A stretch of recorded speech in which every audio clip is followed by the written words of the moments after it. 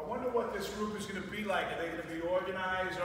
And I tell you one thing, you coaches, you stretch, you're warming up, you're sweating, you're paying attention, and that's huge.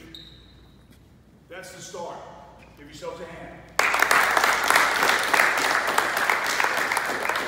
I'm going to put you through a practice today that we're putting through college teams and pro teams. You want to do some of those pro drills and everything to get you ready for that next level. And it doesn't matter what level.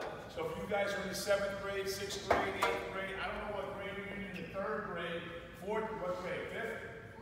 5th? 4th. It's all the same. It's all the same. So when you watch guys last night on television, you watch Steph Curry, all the same.